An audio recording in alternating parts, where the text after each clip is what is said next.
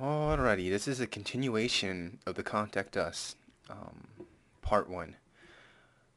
So this is Joseph from Gorilla 3D again, and we are continuing our actual last process, which was after we've created the contact.html form, how do we actually send an email?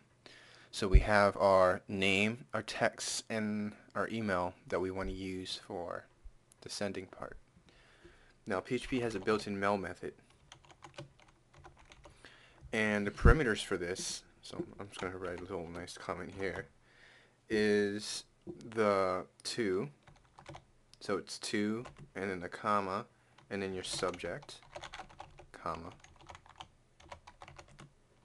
and then your message, comma, and any other, the last one's the headers, which is either you can send a from or a CC or whatever, so it's headers. Alright, so now that we understand the basic 4 parameters for this actual function, we're going to start to input them. So for the to, this is going to be your own email. So in my case, jm@gorilla3d.com will actually send this to my email account at jm.gorilla3d.com. And the subject is the title of the email. So let's say basic inquiry. And the message will actually be the text that they've supplied to us.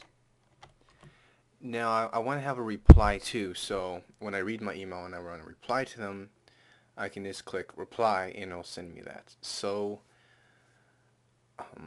what I'm going to head and do is the actual the header parts. And this isn't so much as throwing a simple reply to, it's some format that you have to apply to.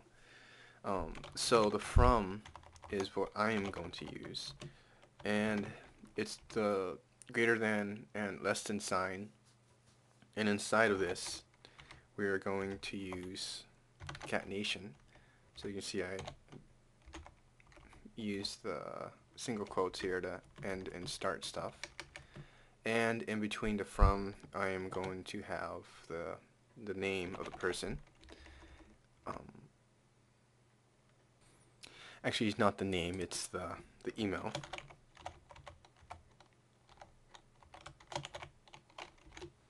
And outside the greater than less than will actually be the name. So again, single quotes and periods to concatenate our string here. So name. You see, it kind of looks kind of funky, as in what the heck am I even doing? But you get the idea as we did this a bit more simpler. But I'll just leave that alone for now. So now I have my basic inquiry at jm.gorilla3d.com. This is basic inquiry, blah blah blah. And I'm just going to go ahead and save this, as well as get my email open so I can actually show you the progress. Alright, I have my awesome, amazing email open here using the squirrel mail system. And let's go ahead and go back here, and let's continue back to step 1. So my name is Billy Bob, my email is bob@billy.com, and my inquiry is I want cheese. I'll go ahead and send this. Now there isn't really any information here, but it should send us an email. So if I go ahead and check email, it gives me an inbox, and it says it's from Billy Bob, and my subject was basic inquiry, and it says I want cheese. So again, it says Billy Bob here, and the actual email with this greater than less than sign. So it gives you a little example of what the from look like. And that is really it. Now the next thing is we actually want to progress them to our thank you page. The reason why I split this up is because you usually don't want to have this on the same page, so just in case I hit refresh, it's not sending you emails repeatedly. So after we've done the mail function, we're going to use the header.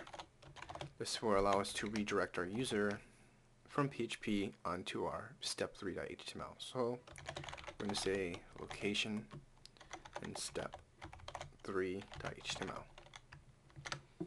Now if we go ahead and go to our step3.html, just go ahead and throw in some random stuff here. Let's say thank you for, wow, okay, thank you for your inquiry I shall respond in 2 hours. And that is it. So we have step 1.html is our basic form and HTML stuff. Step 2 is our PHP. As you can see, it's massive and really complex. Not really. It's really simple. And then lastly, our step 3 is just thanking them for sending it.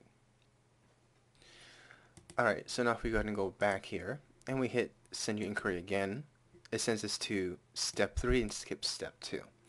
This is really good for two things. One is that they're a bit of a noob. They really don't know what happened other than it got sent. No, it kind of helps you from people that want to like mess with you and send you massive amounts of email using refresh. And also if they hit back, they get thrown back to step 1, and if they hit forward, it goes to step 3. So it kind of saves you some trouble there. And that is pretty much it. We can go ahead and check our inbox one more time, and we got another email here, and it's I want cheese again.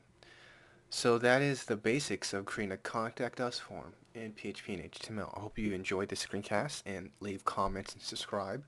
I'll also have the source code available on the left side if you're using the YouTube version.